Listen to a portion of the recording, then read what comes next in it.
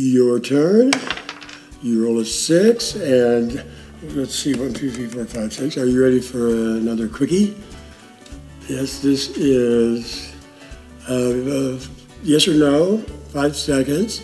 Would people be lazy? If the basic necessities of life were made available to everyone, would people be lazy and not want to work? Ready, go. No. No. That's right. You see, that's another one of those reactions people have when they hear a little bit about the resource-based economy. They'll say, no, that won't work. People are lazy. That's just the way they are. It's human nature. So are people born that way or made that way by the system into which they're born? Some kid from a family who's poor, uneducated, sees how the other half lives and from an early age begins to believe that he's not worth as much. And it's hard to get out of that cycle of poverty when the odds are stacked against you. He won't get the same education that rich kids will. College is expensive. Oh, we don't just give away knowledge and education. No, you got to pay for it. Wow, how sick is that fact right there? You know, a society that was just a little enlightened would be heaping knowledge and education on its young people and all people. Yeah, that would make sense. But in our system, oh, it's going to cost you. And if the banks can get you into a student loan right there, oh, it'll continue to cost you year after year. So that kid sees how money and connections will benefit some people. Some other kid might get into a prestigious university, not because of his good grades or accomplishments, but because his father went there and makes generous donations. So the rich kids will stay rich and the poor kids will stay poor most of the time, and they'll end up doing yard work for the rich kids or some other job they can't stand. So when they're not working at that job, well, they'd rather sit around and be lazy. Okay, now imagine the same kid born into a world where he was truly equal.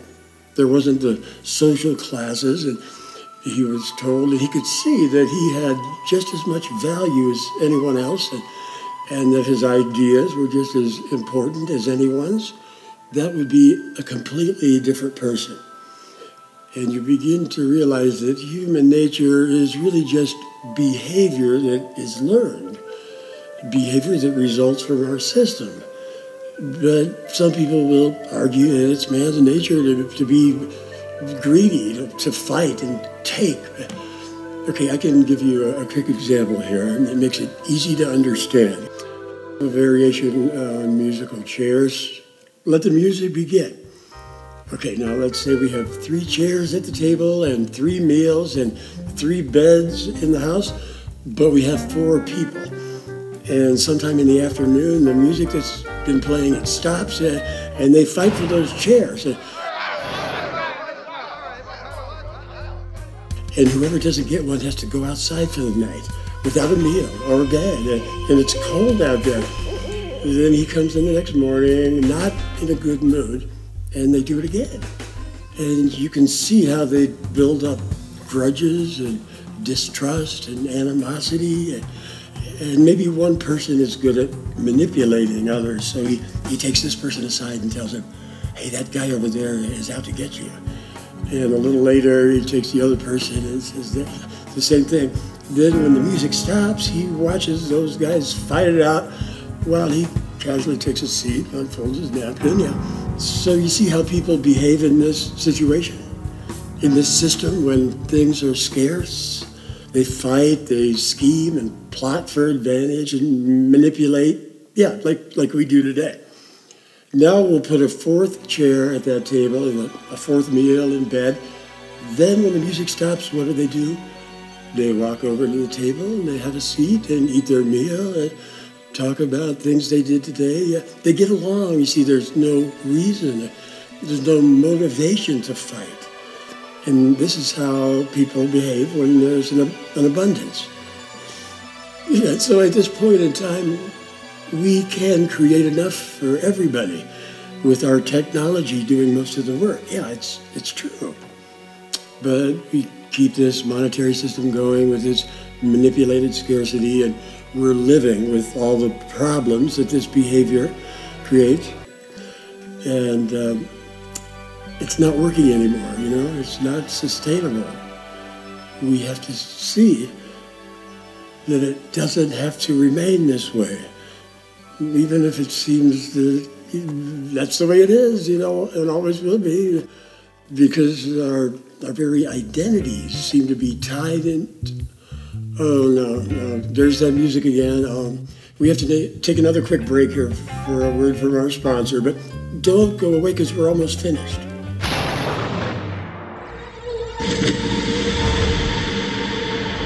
Have you ever stopped to wonder about the kind of world we could create if we really put our minds to it? Can you picture all these people living life in peace? It seems so impossible. Your imagination just won't extend that far.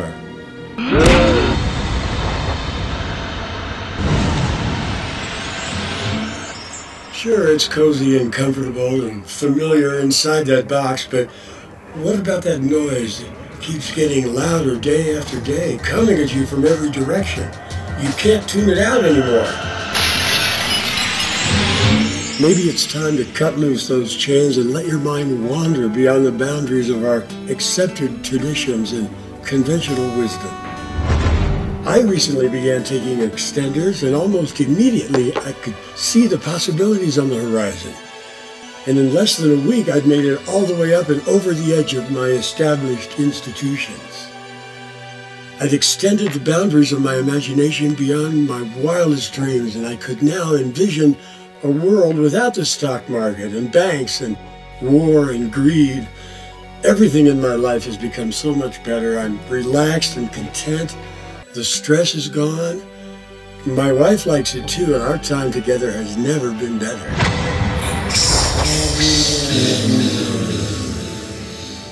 There's nothing in the box because it's all in your mind. For that special part of you that really needs to grow. Okay, back to our game. Sorry about that interruption. We have to stop everything for another sponsor. In the resource economy, we won't have to deal with sponsors. We won't have to listen to another sales pitch with someone trying to sell you a half-empty box to solve some problem that's mostly in your mind. Thank goodness. Okay. My roll. Okay, I got a 4. 1, 2, 3, 4. And hey, this is the last one before the final 2 questions, and it is another contrast and compare. Oh, that's the pastor on helium, I think. Take it easy, pastor. Okay, now, this is a typical day in the life. We've got a mother and a father with 2 kids, preschool age. In 60 seconds, describe a typical day in the life of our family, first in the monetary system, and then in the resource economy. Okay, 60 seconds. Now, we can decide what the parents do for a living before we start this. So let's say he's a chemist, a chemical engineer, works for a pharmaceutical company, and she makes computer software but got laid off a year ago. So she just got another job, though, working for a bank. Yeah. Credit card department, promotions. Okay. You ready? 60 seconds. Okay. And go. Okay, so the alarm goes off at 6 in the morning, and they're up at dawn and racing around, and she gets the kids some cereal, packs their Lunchables, and then she's off to pick up a couple more people. Her turn to drive in the carpool, 30 miles in rush hour traffic on the freeway. It slows to a crawl, and she shakes her head, and she looks at all these cars sitting there spewing exhaust. And meanwhile, Dad drops the kids off at preschool, then drives 20 miles, listens to the news, more soldiers killed in the war, another oil spill, insider trading, the same old stuff. So he gets to the lab where he's been working on some kind of cell growth experiment, but one of his coworkers has stumbled onto a formula for a better boner pill. Yeah. And now everybody has to work on that. And now what he wants to be doing, he's not happy with this, but he's lucky to have a job. Yeah. Meanwhile, she's in an office at the bank. She's on the phone to a customer, plowing through that sales pitch. Yeah, a new credit card offer with some low-interest features that could really benefit them. although she knows it won't, and they'll end up paying more in the long run. And she'd like to tell them the truth, but her call may be monitored for quality assurance. She hates doing this, but keeps reminding herself she's lucky to have a job.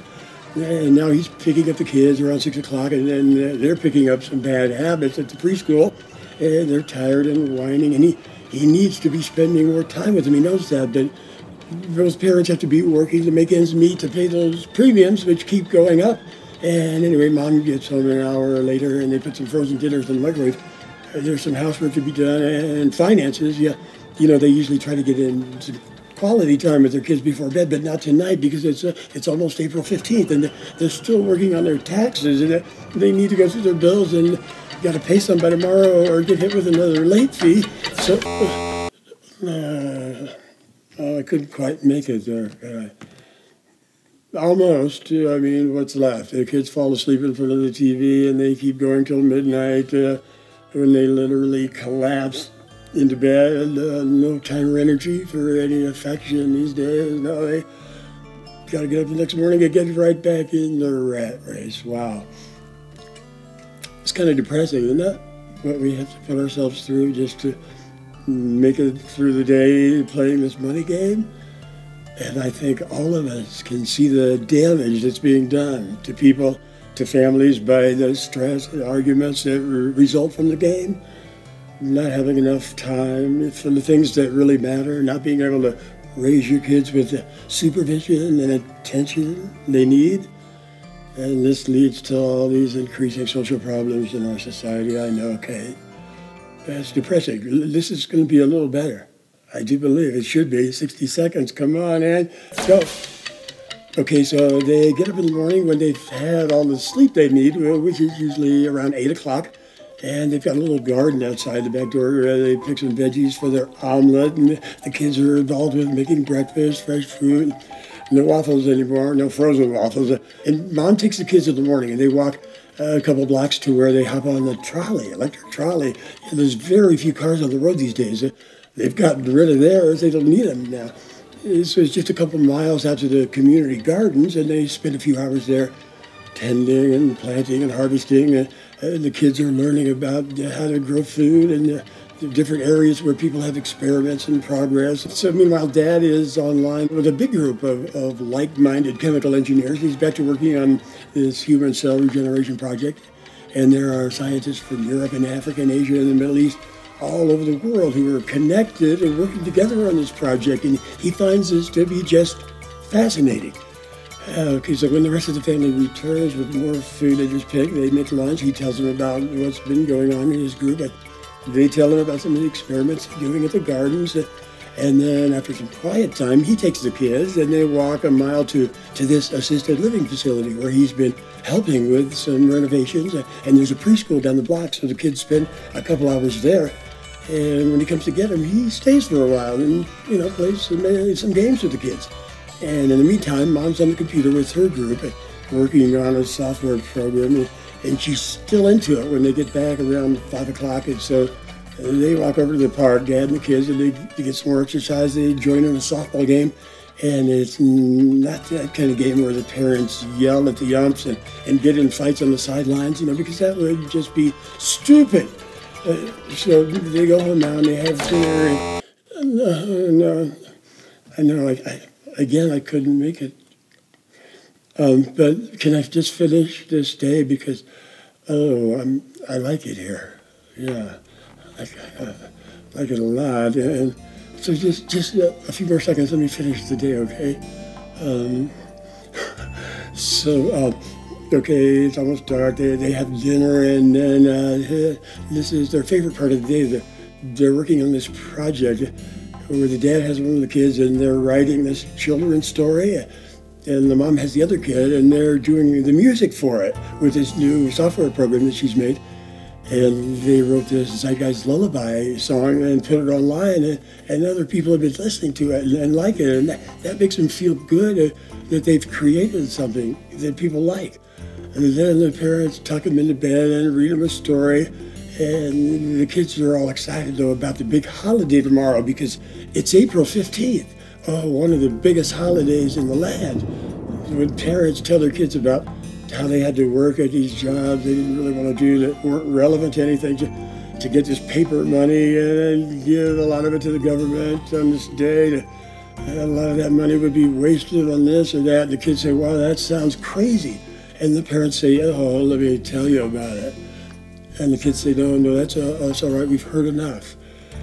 So yeah, anyway, there'll be festivities at the park tomorrow and games and a fun house. That could be a little scary though, because it's the free market fun house, a flash from the past. And yeah, you go in there and you get hit from every direction with late fees. And around every corner you're accosted by bill collectors. And there are scary repo men at every window. It's a little traumatic, you know. They figure the kids should be exposed to this because they should know what we've been through and know that we never, ever want to go back there again. And then when the kids go to sleep, then the parents still have a little time and energy for some affection, and then they get up the next day and do it again. Yeah. That makes sense, doesn't it? That makes perfect sense to me. I mean, that's how we could be living if everything wasn't so backwards and so senseless. Wow. Okay, hey, the finish line is